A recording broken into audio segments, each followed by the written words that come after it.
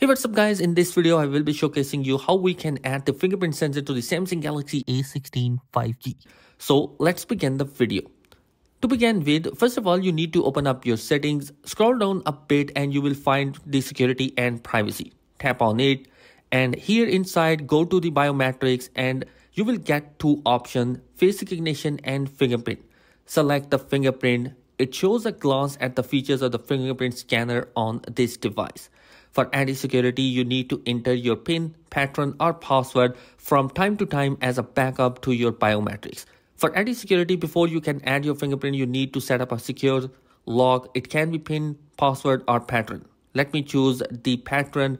Draw the pattern you like, tap continue, redraw it once again and tap confirm. Now it is the time to add the fingerprint. So locate the fingerprint sensor on the phone. It is right now located on the right side of the device below the volume keys.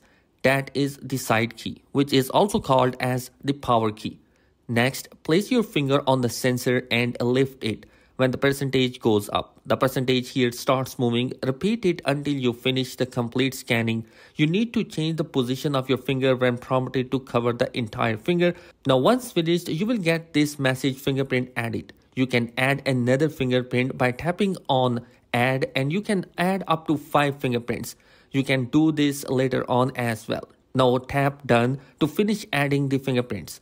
Now the setup is complete. Let's test it out and see if the lock screen is going to be secure or not.